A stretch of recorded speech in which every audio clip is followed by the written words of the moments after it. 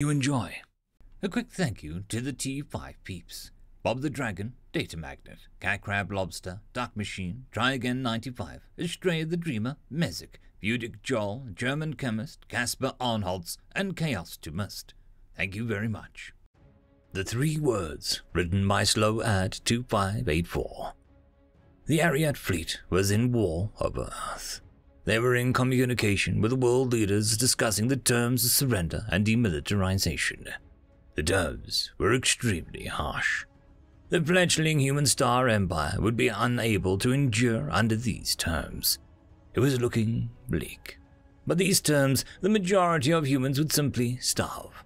The world leader sat with his head in his hands, then spoke the 3 words, and reached for his special, traditionally red phone.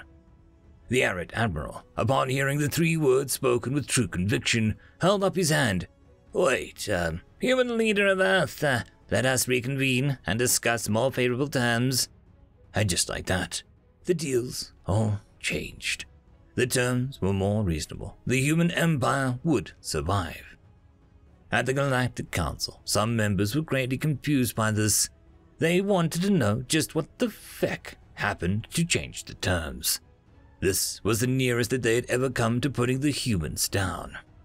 The majority of the council understood what had happened, and what was just avoided. Apparently, some of the council members had not been briefed on this, so the presentation was prepared. The 3 words. History revealed the 3 words that, when spoken by a human in dire situation, soon resulted in terrifying things to observe. A great cost in the annals of history. We of the Galactic Council have discovered that when the 3 words are ever spoken with 100% true conviction, it is to be better for all immediately to cease all hostilities and sue for peace. Otherwise, well, damn. As the humans say, some case studies in historical archives shall demonstrate.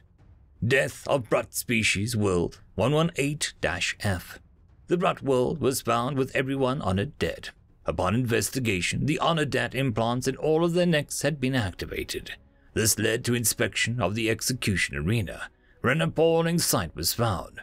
The button had been successfully actually pushed, something that has never occurred in the millions years of the execution trials.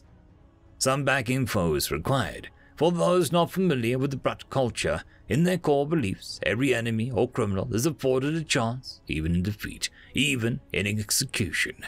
So when an enemy warrior was to be executed, he needed to have a chance to win offered to him. This right of judgment was originally meant to show how the gods really judged the 2 sides, but later evolved to a basic Brut right. On Colony World 118-F, this was the execution arena, mixing public entertainment bloodsport with summary execution needs all in one. It was an open coliseum, roughly 100 meters long, in an open, sandy oval.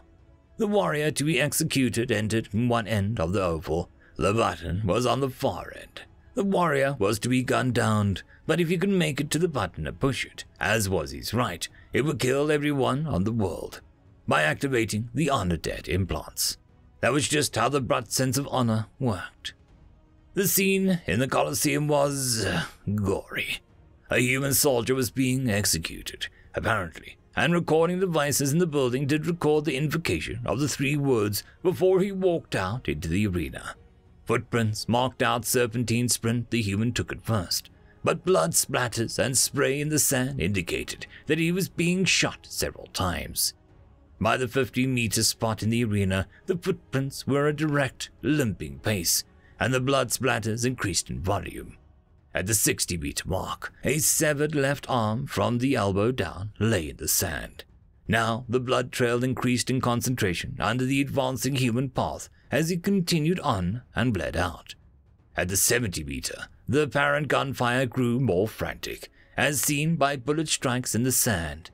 The Brut was starting to get alarmed. The human had been struck by gunfire an estimated 120 times now, and should have dropped long ago. At 85 meters, the legs and hips of the human lay in the sand. His spine had been shattered and his body separated at the abdomen. A solid streak of blood continued the 15 meters to the far end, up the 2 steps, and a gory, mostly shredded and exposed skeletal remains of a dead human lay on the dais, bloody chin pressed on the button, an odd smile locked in the death rictus on what was left of his face. Bodies of Brut lay in the sandy arena, apparently in desperate rush to physically keep the human from pushing the button. But they were apparently too late. It seems the loss of half of the human's body only allowed him to speed up his scramble. It is appalling the state the human was in as he pushed the button. Skull 1/3 blown away, right arm riddled with exposed bone and tendons, left arm a sandy raw stump at the elbow, half an exposed ribcage, no lungs, no heart, vital organs left behind with the legs. How he made the last 15 meters under intense gunfire, with just the blood oxygenation remaining in his muscles and brain, and adrenaline, is astounding. It was the 3 words, a perfect example of the terrible resolve that results afterwards. Case study: Fleet action at Wolf 359. The human task force was in ruins. The Kree Armada had surrounded them and unclassed them. The dampening fields in the Kree enveloped the human fleet. It meant that there was no hyperspace or subspace escape.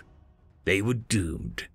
The Kree Admiralty was gloating, describing in detail how they were going to board the ships and luxuriously hunt and feast upon the humans.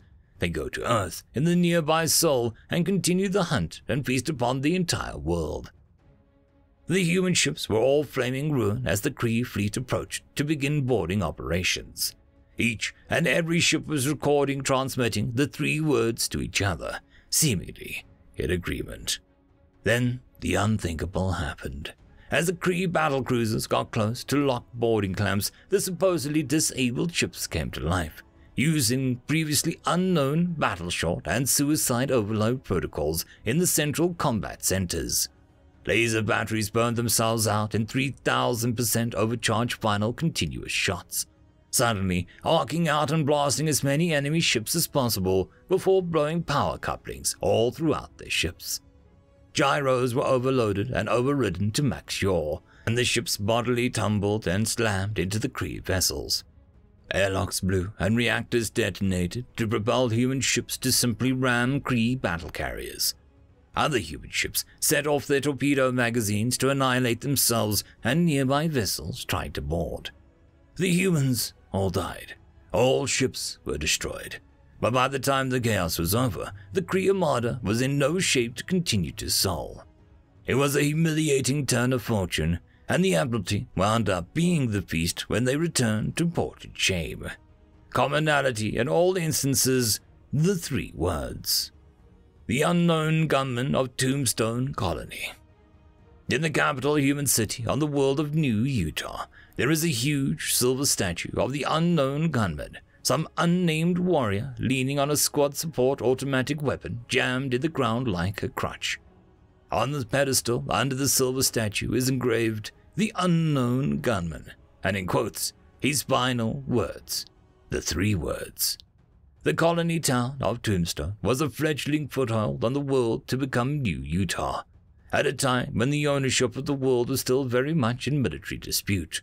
Druk raiders, who loved to pillage and raid during such times of chaos, had tore into the small outpost town on their raiding hoverbikes, seeking to smash and grab the defenseless town while they were still weak. The town was on fire. It was looking bleak. Many were dead. Druk raiders were already looting homes and storages, stripping parts off of vehicles and such, when the unknown gunman walked out of the gun store, wielding a squad support automatic weapon, belt-fed, with ammo belt draped over his shoulders. The gun still had a price tag flapping in the wind as it began to open fire in the middle of the town's single street. The Druk were surprised at first at the accuracy and effectiveness of the fire the unknown gunman put out from his hip, and several fell immediately. The remainder of the Druk raiders whooped and cheered and raced around on their hoverbikes, shooting and slashing at the unknown gunman, thinking this was a surprise chance for a bit more fun. The gunman took many shots and slashes that should have killed him outright, but like a robot he still accurately gunned down the Druk, as if the attacks on his body didn't matter in the slightest. The Druk were gunned down left and right, and as they fled the town in a slowly realized panic, the unknown gunman limped to the opening between the buildings and stitched a line of constant fire up the distant sandy slope, where the hover bikes were zigzagging away. The stitched puffs of sand traced its way up the slope, intersecting each bike in sparking and exploding devastation. The barrel of the brand new gun was glowing and nearing failure as it tagged the final biker that almost got away at the top of the ridge. The unknown gunman had killed every single one of the raiders, single-handedly. Without saying a word, he jammed the barrel of the gun into the hissing sand, propped his broken and sliced body up like a crutch, and only then allowed himself to die. Afterwards, the gun store owner was asked who the man was. The store owner said that he never got his name, only saw him once or twice living on the street, begging for change in food.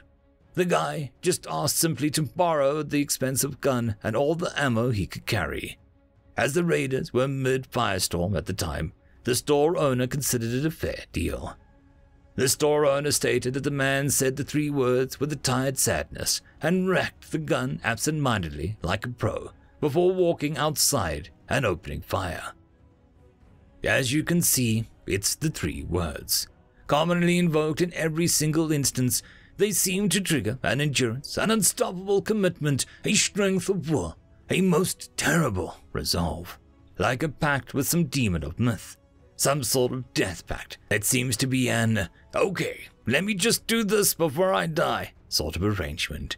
And as seen above, it seems to work. We, the Galactic Council, advise great caution when in conflict with the humans, as can be seen. The 3 words can by themselves reverse a military outcome. The Council also advises not letting the humans know that we've discovered the 3 words. We wouldn't want them to use this to their advantage. Provide biometric authorization clearance to view the 3 words below. Well, fuck it.